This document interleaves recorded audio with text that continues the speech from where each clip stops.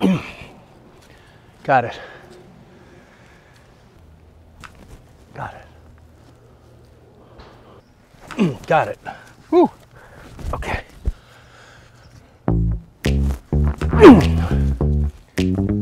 Got it.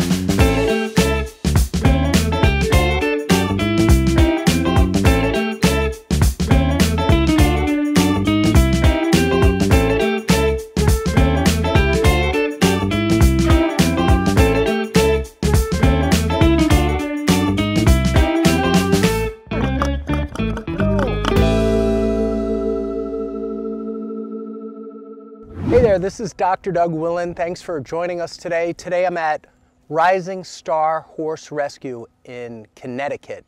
It's about an hour from where I live. This is my third time here, and today I'm back. I'm going to see a few horses today that you'll get to see in coming weeks as separate videos. Rising Starr currently has somewhere between 25 and 30 horses, and some of them they adopt out, some get to live their lives here for the rest of their lives. They have both surrender and rescue horses here. They also do riding lessons for children and adults, and they have a great volunteer program. So if you are interested in donating to them or getting any of their merchandise, their URL or web link is in the description box below, so check it out. It's just a beautiful place, and I'm glad to be here volunteering again. So we have Raisin back. So we did a video with Raisin about a year ago, and he's a 17-year-old quarter horse, and he's wonderful, and I like Raisin. So we're gonna do a little, can we work on you today? What do you think about that? What do you say we do a little adjustment? Okay, this is the bail if we need it. He's busy sniffing somebody else's droppings, right? Let me just feel him a little bit. Do you know if he was surrendered or was he a rescue? I believe he was an original rescue back when we were Moonlight. Back when you guys were getting started? Mm-hmm. And how long, this is Sam, how long have you been working here? I've been here for a few months. And what do you do here? Like, a little bit of everything. Mm-hmm. And how many hours a week do you think you volunteer? I have no idea. It changes every week. But give me an idea, like 1 hour a week or more like 10 hours a week? The whole day. Oh, okay. All right, so I'm going to start working. I'm feeling the space between the atlas and the wing of the ramus of the mandible. I'm checking the pole, and it's a little sensitive at the pole. Can I adjust this on you? What do you think? First, let me massage it a little bit.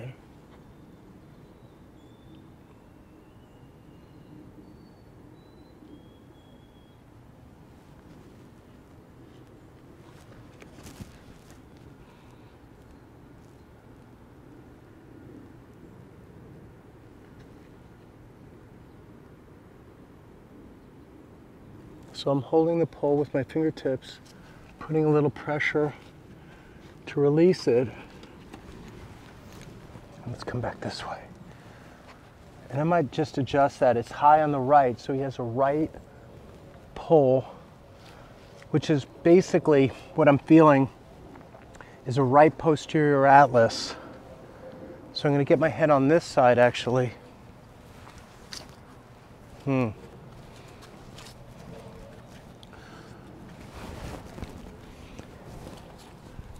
I'm going to adjust the right superior atlas right now. Got it. And you could see immediately started to lick and chew.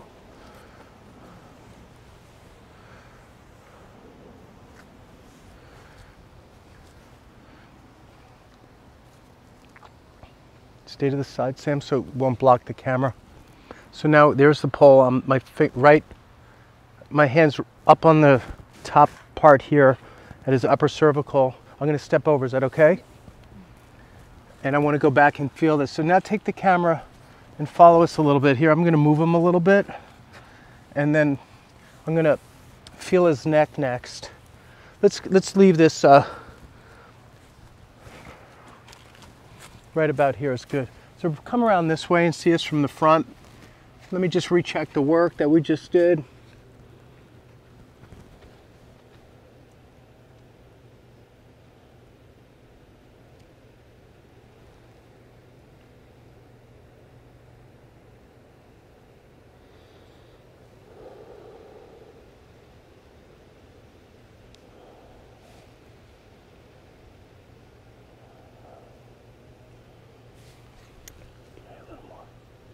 Just a little more. Okay. That was good job. Okay. I'm going to come down the neck.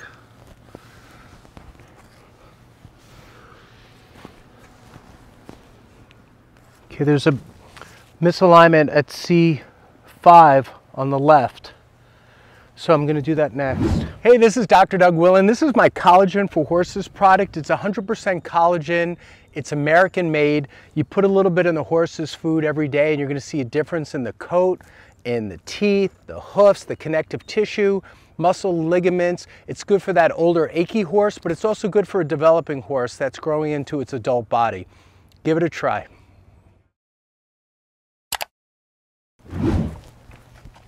It's right here.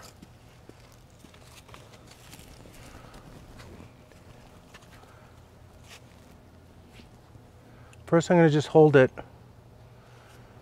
let him relax into that. So I'm going to put my hand up here.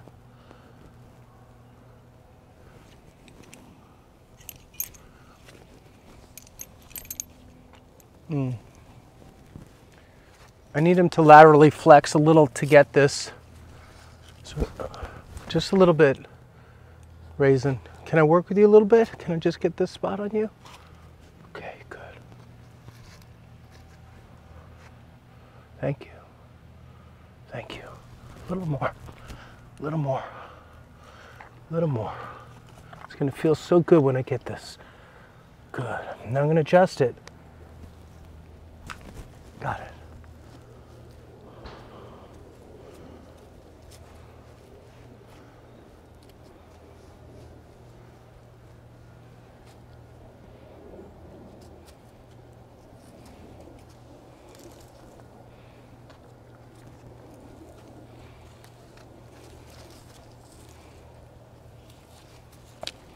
Okay, bring him back this way.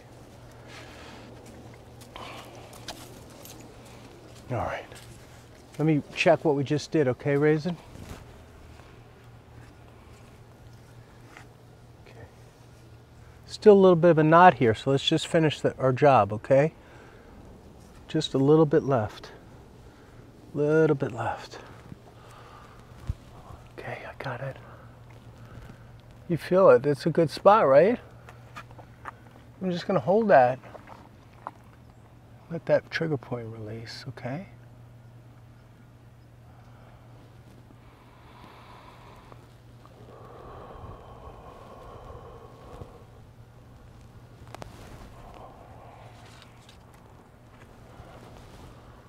A little bit more. Just a little more. And bring your head this way, babe. That's it. Thank you.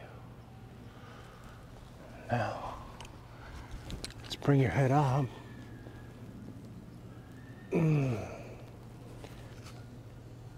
Oh, good. Let's bring your head down. Good.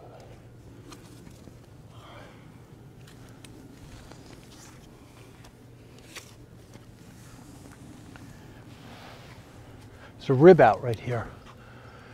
Right here is a rib that is up. Here, I want you to feel this, okay? So you're going to take your hand and slide it nice and soft. You can feel right through your glove. And right here, there's a bump. Do you feel it? Mm-hmm. Here, right there. Do it again. Right there. Do it again. Can you feel this right here? Mm-hmm. That's a rib that's sticking up. Can you feel it? Mm-hmm. It's between here, so rub your hand through there again. That's the rib right here. Do you feel the ridge? Mm-hmm. No, so here it's nice and smooth. You can't feel it till you get here. Then there's the bump. Yep. So what we're feeling is you're coming down the rib like this, and they should all feel about the same. But we hit one that goes like this. Boom, boom, boom, boom. And it would be like this if you were looking at my hand. My hands are ribs. Let me see if I can position it. So this one is sticking up. So it comes down and goes over that rib. And so that's when I have to adjust. It's easy for me to find it because it's sticking out. So we got to bring them over to the bale, and I'm going to adjust. Now ribs can also rotate. They can rotate cranially or caudally. Cranial is towards the head, towards the cranium. Caudally is towards the tail. And this has a cranial component. So it's elevated or posterior or dorsal, and also a cranial rotation. And I know how to fix that, so we'll do that now. Bring Raisin over here. And what you might want to do, Sam, is bring him around and then bring him onto this side, just like I was going to mount. We'll see if this works, right? But I know how to adjust this if I can get my hands on it. But I have to get high enough because he's pretty big. He's a pretty big guy. And he'll like this if we can get it. That might be good enough. Ooh, it's really out.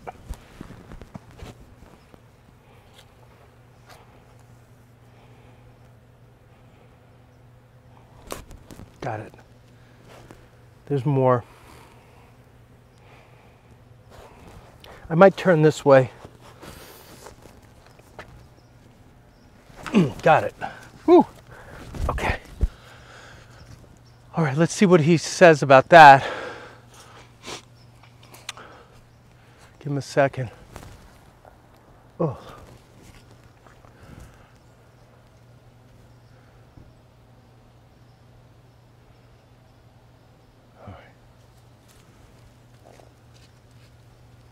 Here, come feel this.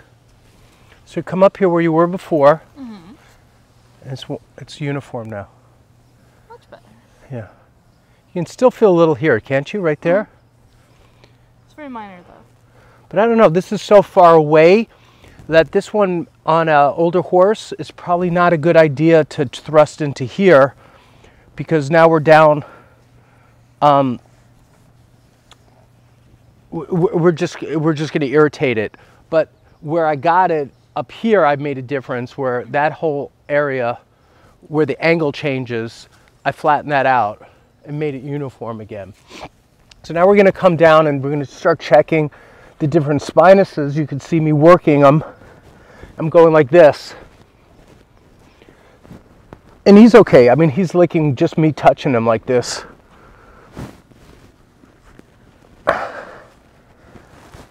Do you know? See, he's pretty tall. And there we go here. The glute is a little tight here, the hamstring. So he's got a very tight hamstring on the left. Let's see if there's one on the right.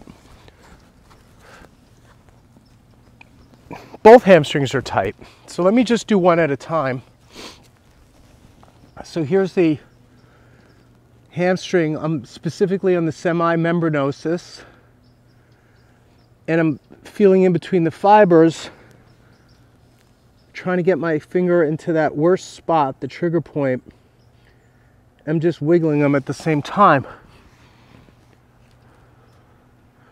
because that shimmy is going to help relax him and get that hamstring to release. There we go. Now I'm down the semi-membranosus, semi-tendinosus. My hand's right up in there. Good, it's starting to soften up now.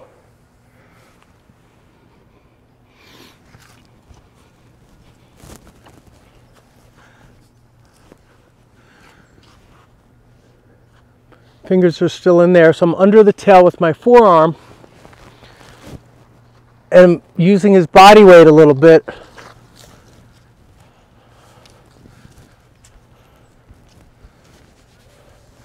Now let's do the other side. This side's even tighter, so now I'm on the right side. I'm back here, okay, buddy? And my fingers are now on the semi-tendinosus on this side. The medial band is fine. It's the lateral band on his right side that I need to work. And I'm massaging, coming down the fibers, And he knows what I'm doing. I'm watching his ears. They're pretty relaxed. Coming down now. Pretty tight though. Quads are up here. Now the quads, you know what's interesting is his quads are a little hypotonal or a little undertoned. His hamstrings are hypertonal or excessively toned or tight. So I think he's got an ilium out too, and I have to figure out what side. Come around this side for a minute, and he's low on the right, so I'm going to probably set the AS ilium, and we'll do that next. We'll just follow him around. So, hey, listen, I'm going to, Raisin, hey, I'm going to work on your right AS ilium. It's come a little ventrally, and I'm going to set right up. And we can see that leg. We wait till he lifts it. There we go. That's a good spot there. I'm going to come under here. There you go. Let that go. This is a tender spot for him.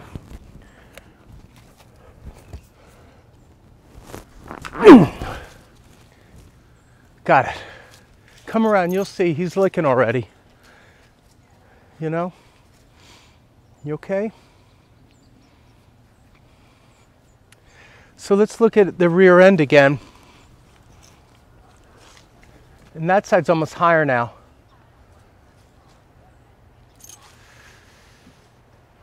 But it feels very level. Good, I like what I see there. That's really good. Good, so we just leveled out the ilium, which levels out, meaning the pelvis. And he's licking like crazy, isn't he? So if you see him, he's just licking and licking and licking. Now, he's lifting the tail a little bit. He might be ready to let go his own droppings now. But we'll see what happens. Let's go back to where we had some room. He's walking fast. Let him run it out if he wants. And you can bring him back again. So I just did the right AS ilium, I did the rib, but I think I want to get back on the box and look at his sacrum. So let's go back to the box.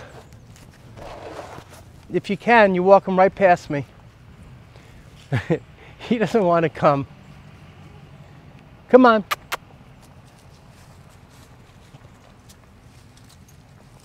Good work, Sam. Have you worked much with Raisin before? Very little. Very little, right? All right, Raisin, I'm going to come up here and do my job. So he has a base posterior sacral base posterior left. Got it. So the sacrum came up and elevated on the left side. The set of his tail is a little tense now. I don't know if people could see that. So he's probably stressing a little bit, wondering what I'm doing. I moved that back end a lot. Now he just relaxed his tail.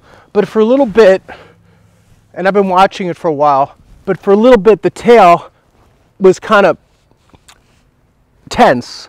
Can you see my hand? So it's, instead of it hanging nice and loose, it was pulling up like that. And that's not good.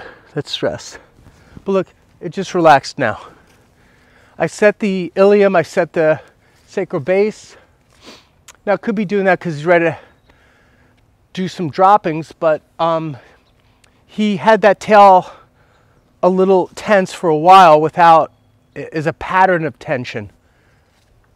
But the rest of him, look, his top line's nice and relaxed. His head is dropped. He's not getting much grazing, but he's in a grazing mode. He had a little shift, which is good.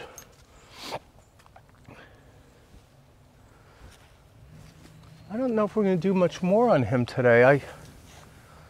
I'm learning to do less rather than more. And what I mean by that is with animals, dogs, well, all the different animals I work on, but you know, horses for sure, you do some, you leave it alone. It's a process. You can always come back and check them again. But if you overdo it, you just try to adjust everything, or you just try to work on everything, that's too much.